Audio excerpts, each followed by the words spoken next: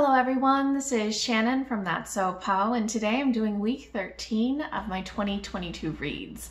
This week I read a bunch of really great, really diverse stuff, so let me tell you all about it. Timestamps and content warnings are in the description box below. First, I finished Maizy Chen's Last Chance by Lisa Yi. This is a contemporary middle grade that I thought was absolutely wonderful. It's about Maizy Chen, who is 11 years old and lives in LA with her mom, but for the summer, they go to Last Chance, which is a very, very small little town in the Midwest where her grandparents live and run a Chinese restaurant. Her mom is kind of not really in contact with the parents anymore, and Maizy doesn't really know her grandparents, but her grandfather has gotten very ill, and so they're going there to help take care of him as well as to help her grandmother run the Chinese restaurant. And so while they're there, Maizy starts learning all of this history of her family, and we get interspersed with Maizy's own story flashbacks to the history of her family.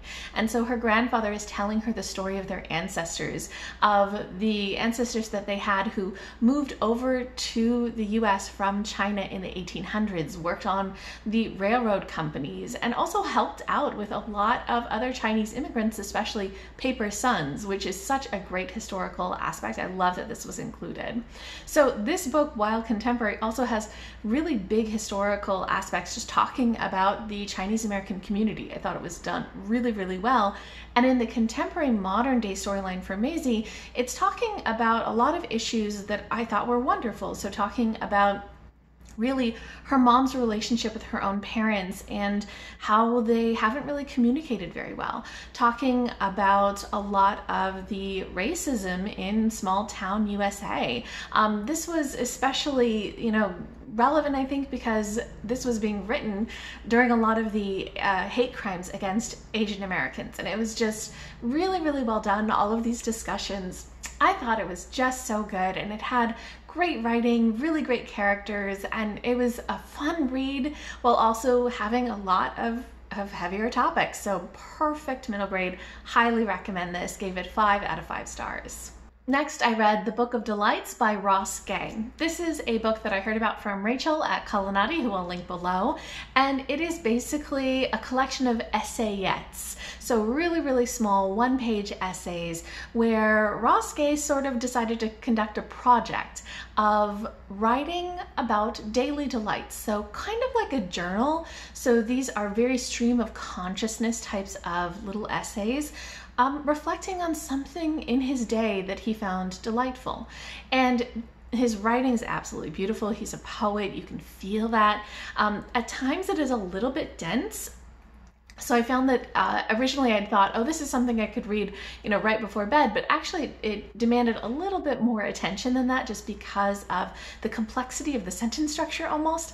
But it was really, really beautiful writing. Also, the delights that he reflects on are wonderful, just introspective things about himself, reflections about the world at large, a lot of nature writing, a lot of loving the beauty of the world around him, but also some of these are a little bit heavier, tackles some themes of racism, things like that, but really just such a great collection. So I gave it 4.5 out of 5 stars. Then I read The Siren of Sussex by Mimi Matthews. This is a historical romance novel that I heard about from Kazen at Always Doing, who I'll link below. It is set in the Victorian period, and the heroine is a woman who's an excellent horsewoman, but she really needs to go into society and find a husband to kind of set up her family so that her younger sisters will have opportunities when they come of age. And she decides that since she's not really the belle of the ball in any manner, that she should kind of utilize her skill as a horsewoman to show off and get people's attention. And she decides to go to a tailor who also does dresses and riding habits to get something really stunning made. And the tailor that she goes to happens to be Indian British, and they end up, obviously because it's a romance novel, falling in love, but there's a lot of complexity to this because they're of different social status, and also because he is part British and part Indian, and so there's a lot of issues of race and colonialism that are brought up in this. So yeah, this book is filled with a lot about dressmaking and a lot about kind of colonialism. So it's got some really interesting layers to it that I thought were really, really curious. And it's very interesting too because Mimi Matthews is part Indian and part white, and so it's just neat that she was able to kind of see herself in her own writing, if you know what I mean. And she had great notes at the end about a lot of the historical aspects that were included in this. I really liked how she brought so many of those in and how she wove together some of the historical events with what was happening in her storyline. There were times where this story got a little silly though. Just things like, for example, the hero puts pockets in a lot of the dresses for the heroine, and the heroine's like, oh my god, dress with pockets, and it just felt a little silly. It felt like fan service, but it was cute. And there were also just a couple of times where my immersion was broken because they went and did something that I was like, I don't think you should do that. That doesn't seem realistic. But even so, this was a fun book, and I gave it 4 out of 5 stars. Then I read The Gospel of Breaking by Jillian Christmas. This is a poetry collection that I thought was really great. Definitely some of these poems went over my head, but I really liked what I got out of them. There's a lot in here about identity, especially queer identity and identity as a Caribbean Canadian, and just so much in this was powerful, full of emotion, full of introspection, and also full of anger. There's like this one poem all about how angry she is at somebody who stole her bike, and I thought that was excellent. And a lot in this about love, so much in this about love, a lot in this about family, especially her grandmother, and just a lot about womanhood and about queerness. It's just a great collection, and I really found it worthwhile. I gave it 4.5 out of 5 stars. Then I read some graphic memoirs, which were great, starting with Wake, The Hidden History of Women-Led Slave Revolts by Rebecca Hall, illustrated by Hugo Martínez. So this is a book that I've heard so many different booktubers talk about that I really respect, and I got it from my library and it was just as good as everybody was saying.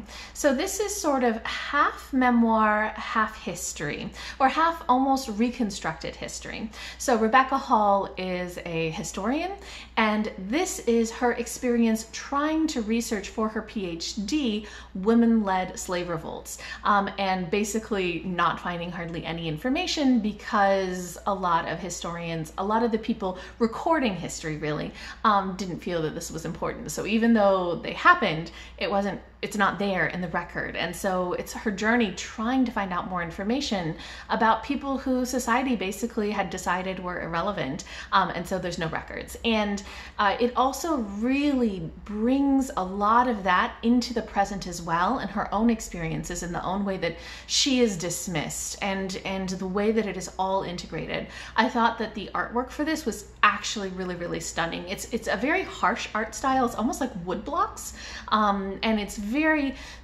kind of strong and really, really shows, I think, so much of the emotions and what was going on. But what I thought was amazing about it was the way that it would juxtapose the past in the present, and I thought that that imagery was exceedingly well done. So yeah, I thought this was just an absolutely fantastic graphic nonfiction. I gave it 5 out of 5 stars, and I would highly recommend it. And lastly, I read books 2 and 3 in the March series by John Lewis and Andrew Aydin, illustrated by Nate Powell. This is another great nonfiction memoir series. It is just so wonderful. So John Lewis is somebody who was really, really heavily involved in the non-violent protests during the civil rights movement, and was the leader of the SNCC, and he just has such a history. So I'd read the first book a month or 2 ago. I thought it was excellent, and I continued on with the second and third, and they are just as good, although whew, they are heavy because what was happening was intense. So I mean, this is talking about all of these experiences of these nonviolent protests and marches that were really responded to with so much violence by the state and by mobs. And so there's a ton of really racist mob violence and police brutality. It is just intense. And I think that the illustrator of this actually was pretty restrained in terms of the way that he depicted this, but there was just so much violence in reality that it's very violent books. But yeah, I thought that they were really moving, really excellent firsthand accounts of that experience in the civil rights, and I highly recommend these. I think they're great in terms of history, but also just in terms of memoir and understanding a lot of the kind of internal struggles that many of the activists of that era had in terms of what was the right way to go forward and the negotiations they had to have with people in power and all of these sorts of things. It's really, really great. So I gave both of these 5 out of 5 stars, and I would definitely recommend them. Okay, so that is everything that I read this week. Really great books. Definitely would recommend any of them if they sound interesting to you. If you guys have read any of these, if you have any thoughts about them, go ahead and let me know in the comments down below.